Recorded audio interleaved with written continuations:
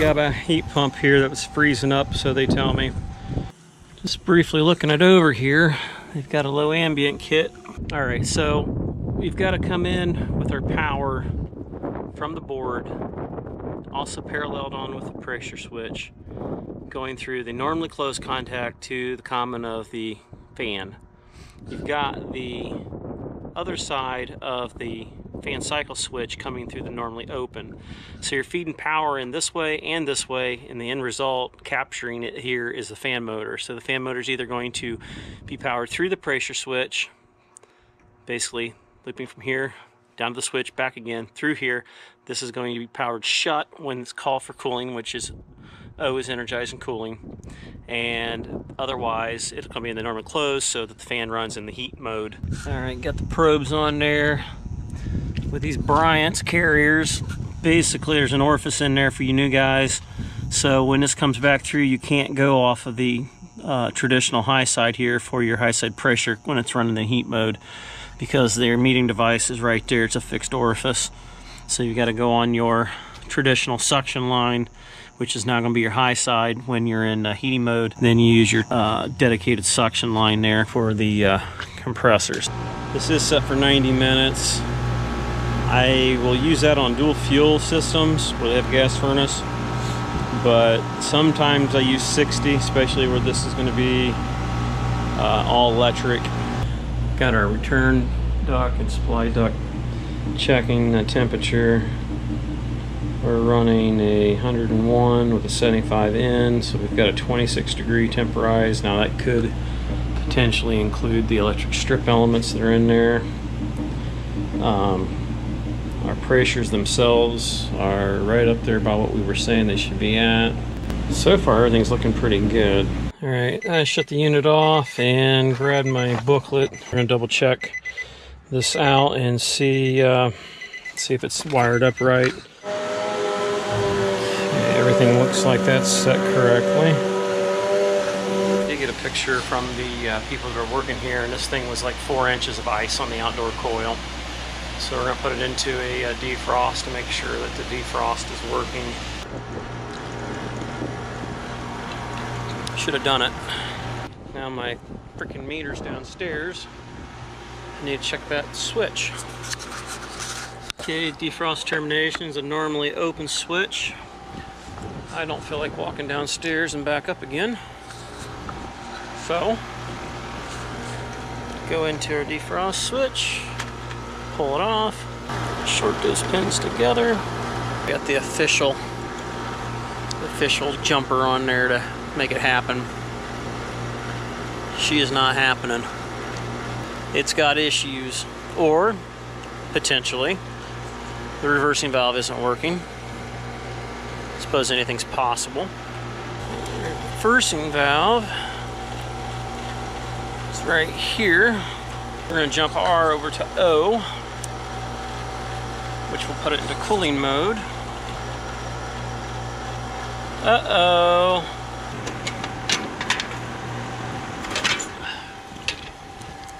We're going to get in there and see if it's connected to it. Went ahead and tested the defrost termination switch. It is closed, which is what we need for when it's cold. Went ahead and disconnected the reversing valve straight going down to the solenoid, and I had about 14.5, 15 ohms. So I hook it directly to R in common, nothing happens. Check voltage to see if it's there, and I don't have it. So I need to go back downstairs and see if I can clone a fuse or what's going on. Just got checking, and we've got power to the thermostat R. Here's a Lone Ranger red one going to the outdoor unit, and somebody wire nutted it off. So the next question is, are we just picking up back voltage is how the outside unit was running without it? Also noticed that the thermostat's still calling and the fan's not running. So we've got some issues going on there, so we might have to check our G terminal.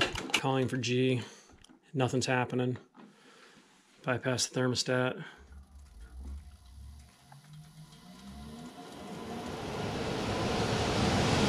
Runs. So we may have a thermostat that's been damaged. Okay, now it works. So we're gonna rehook all of our stuff together, and it's looking like the thermostat's bad.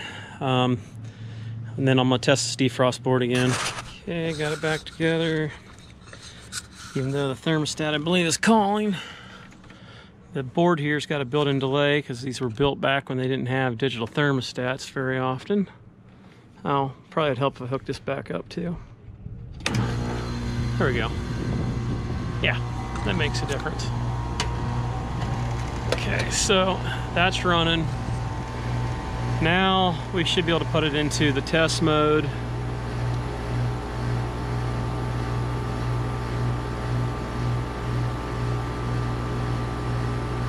Hopefully.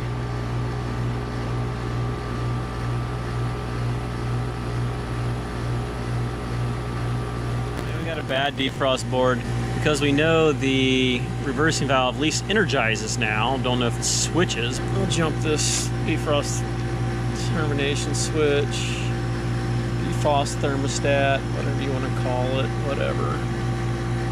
So got that there.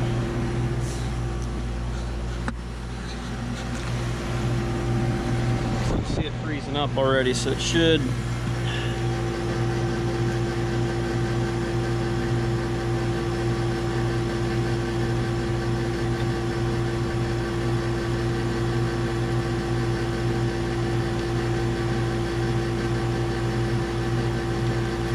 Linux used to just leave it on there and it'd go into it and then come right back out of it, or you removed it if it's kicked into it.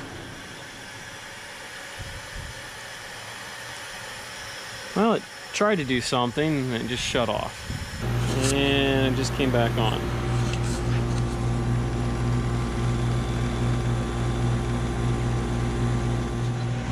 Alright, it doesn't want to go into defrost, so we're going to just jump O to R.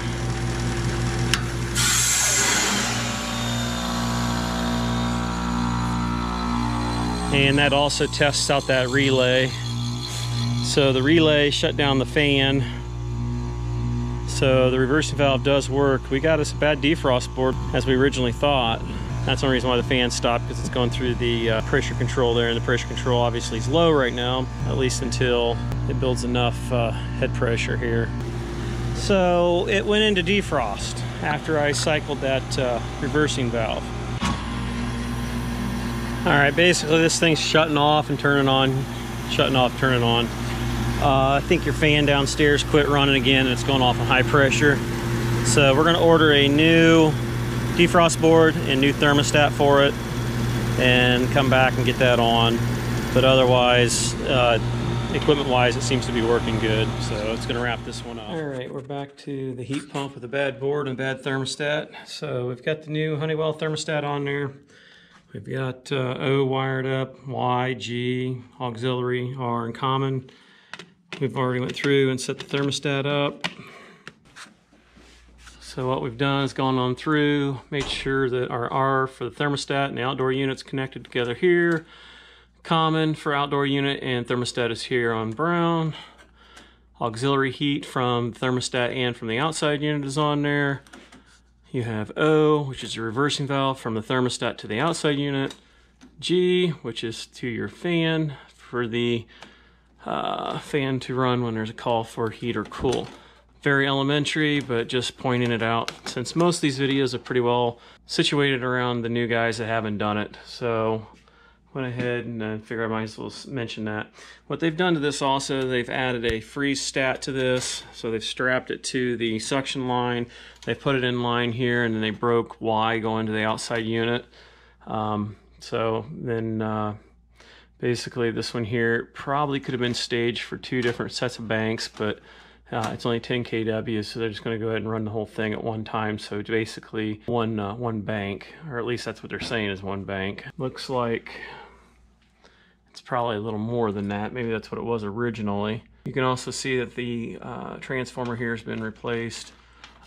Everything else looks fine. So basically our original problem was one of the wires had pulled out from in here, and that was not powering our outdoor board. Even when we did wire it back up, it still didn't run anyhow, so we got that done. Then we had the random G terminal here that wasn't wanting to work every time, so to get them by, I wired R to G to get it going.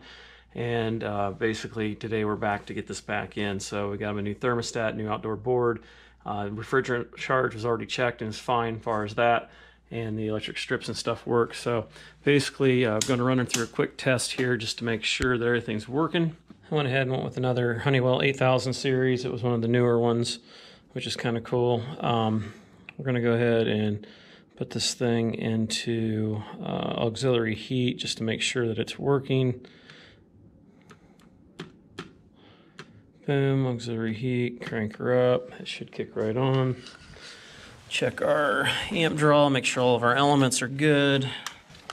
About the time you don't, it's when you're going to be coming back. All right, checking that element there. Right in there, 21 amps. Jumping over to this one, 21 amps. All right, that's our total amp draw right there, is 45 amps. They've doubled these breakers up to feed them both, and they've probably unhooked one element to justify it. So there's obviously a reason why they've done that. You go up and over. Air handler 1. Checking the fuses, they're 60s, so that is all you're going to get out of that. If you're running 20 amps per leg, which really is about 21, you're over. So it's not capable of doing all 3. So I'd say that's probably why they unhooked it, and that's why we're running just 2. Can't overdo what your wire's rated for. Just tightened up all my lugs there. They tend to loosen up over time, so I always like to make sure they're tight. Basically everything's coming on now. Got the defrost board replaced. Nice and easy little deal. 1 screw and it comes out. Got her running. Gonna see if she'll go into defrost this time.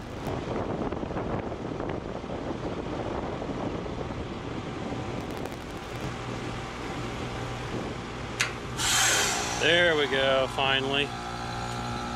I'm used to the Lennox defrost board. It usually kicks right in within seconds.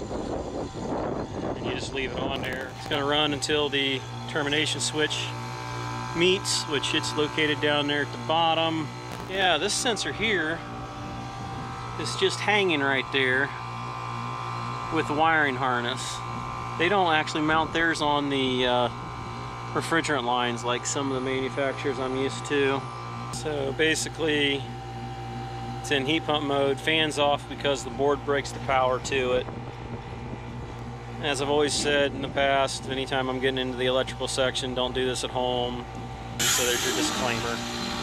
It kicks out of defrost, that's great. So that means she's running good. I've got it set for 90 minutes of a cumulative run time, and that should be plenty. We've got our wire nuts back on there for that sensor, and got them taped just in case so they don't fall off. Everything's going to be cleaned up here in a second. We're going to put her back together. All right, I put it back into a defrost again. This time I bypassed the defrost switch because I wanted to see if I open it up if it terminates immediately, and it does. So the switch is opening up. Instead of sensing it on the coil, they're actually sensing it in the airstream, which is kind of different than what I've ever seen. It's going to be either time or temperature generally is how it's always been for any of them that I've ever seen, which means, you know, maximum of about 10 minutes, which I know my Lennox stuff better than I do my Carrier.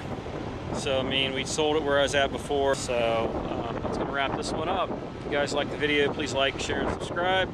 Check out the links description down below for links to all my tools I use in my videos. And until next time, catch you on the next one.